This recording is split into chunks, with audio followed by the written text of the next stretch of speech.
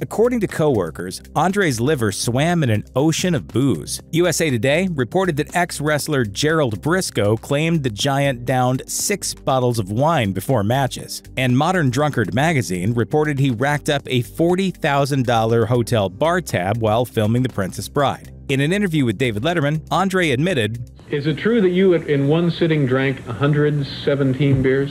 Yes. But as CBS Sports revealed, Andre was living in pain. Years of wrestling and arduous travel ravaged his body, and his disorder caused his bones and joints to thicken, inflicting further stress. Pharmaceutical solutions existed, but he refused to take them.